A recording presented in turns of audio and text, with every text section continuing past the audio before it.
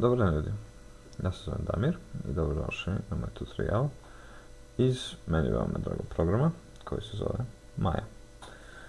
Moja kao boginje iluzije iz hinduizma, prilično prikladan naziv za ovaj program, po mom mišljenju. Verzija koju koristim je 2014. Proizvođač je Autodesk.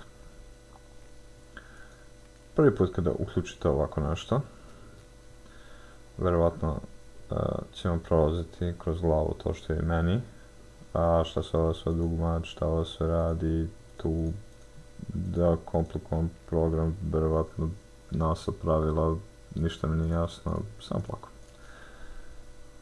samo polako i ovako je bilo na početku i sve će vam biti jasnije i jasnije.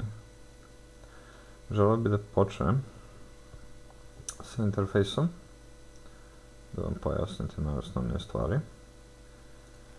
Da, ovo će isto biti na početku. I da krenemo sa kamerom. Vi sada već koristite jednu kameru da bi gledali ovu vašu scenu koja se nalazi u 3D prostoru. Ovaj grid jeste reprezentacija 2D prostora u 3D-u. Ono što njemu fali, jer se ovdje ne vidi, jeste Y osa. Vidite ovo malo dole, znači Z osa je ovo, X osa je ovo, Y ide direktno kroz sredinu, ali od gore. Ne vidi se trenutno, ali mogu da vam pokažem kako stvari izgledaju iz perspektive Y. Sa ovom kockom ovdje, ja je ne volim koristiti, vidjet ćete i zašto, ali trenutno, evo ako kliknem na top, što je od gore, vi se gledate iz perspektive Y. Možete se vratiti sa home, možete još ovdje da vrtite kocku kako god vam padne na pamet, ali eventualno još korisne stvari da, na primjer, ako nađete neki ćošak, možete da držite kliknuto i da pomerate tu kocku kako vam je drago. Idemo na home nazad. Kamera. Evo kamera. Vidite ove 3 kamere ovdje. Evo 4. Možete da zoomirate ovaj grid, kad sam kod grida možete da vam pokažem kako je on tu. Sa display. Možete da ga sklonite i da ga vratite. Znači grid. Vratite ga nazad. Nešto više o opcijama u gridu možete da izaberete s ovim kvadratom desno. Dosta opcija, pored padajućeg menija koje se račuju druge menije i verujte mi, ima jako puno od njih. Možete da izaberete opcije za grid i da ovdje definišete koliko hoćete da se raznosi iz ovih kvadrata, koliko hoćete da je ovaj grid velik, gde tačno se nalazi i na početku, ako hoćete da vratite do podešavanja kakva su bila u osnovu, uvijek imate kod svakog drugog edit i reset settings i to će vam vratiti sve kako je bilo, tako da ako promenite stvari ovdje, samo edit i reset settings i to ću raditi ja često da bude kao što je na početku bilo. No, možete klikati apply, zatvoriti. Kao što sam rekao, display, grid, možete da ga isključite. Predlažem vam da ga ostavite uključenog, zato što treba da imate neku referencu u 3D prostoru, čisto gdje se nalazite. Također s ovim dugmetom ovdje možete da ga ugasite i upalite, ali bolje ostavite upaljeno. Ja ga neću gledati sigurno sada, da bi imao smisla da vam pokazujem pokrete kamere ako se ne vidi ništa. Kamere. Vi gledate iz kamere. Ako hoćete da vidjeti napred nazad, to ne znam da sam već pokazao, ali sa zoomom je najjednostavnije. Znači samo scroll napred nazad, međutim pokazao sam vam zašto to ponekad nije dobro. Kao što sam rekao, ovo tu, znači ako hoćete vidjeti levo desno, nešto komplikovano, samo kliknite ono. Ako držite dovoljno dugo iznad neke ikone, iznad nekog dugmeta kursor, on će i držite mirno, onda će da vam prikaže koja skraćenica je za njega potrebno. Rekao sam vam za levo desno, ok, levo dole isto. pivotiranje je sad uključeno s ovim i uvijek se uzme otprilike što sam nazvao sredini scene i možete da pivotirate oko toga jednom, dvama koraka. Ovo ćete jako često koristiti. Također ovdje imate ovo dugme za zoomiranje. Mislim zašto je to bolje. Konkretan primjer, zato što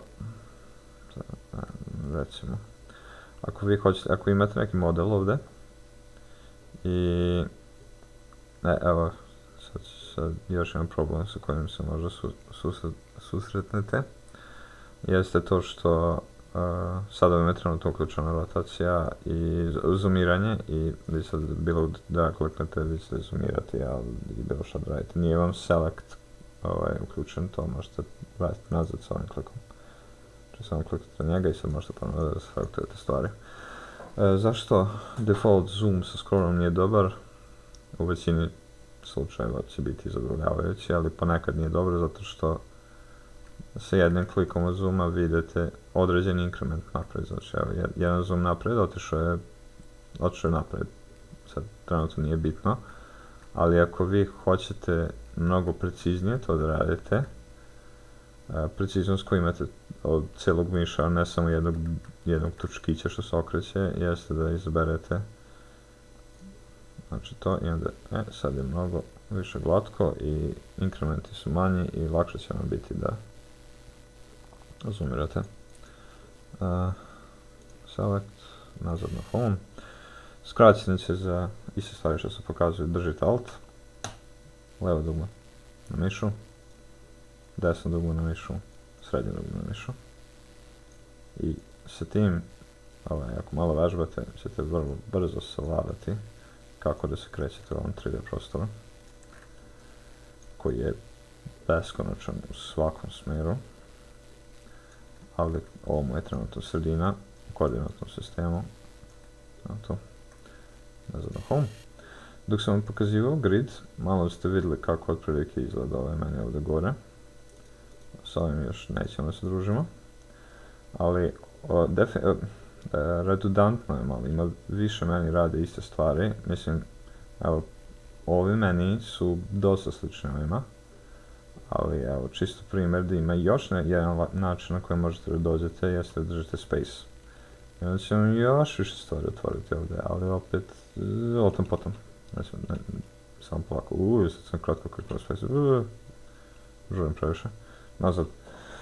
Htio sam vam reći za padajuće menije koje vidite ovdje, znači nešto što vam može jako olakšati život, jeste ova isprekidana linija ovdje. Ako je kliknete, samo ovaj padajući meni koji vam je tu će zasebno da se otvori. Možete ga staviti gdje hoćete, dovoljno lakše raditi. I on također može imati druge padajuće menije koje isto tako možete otvoriti.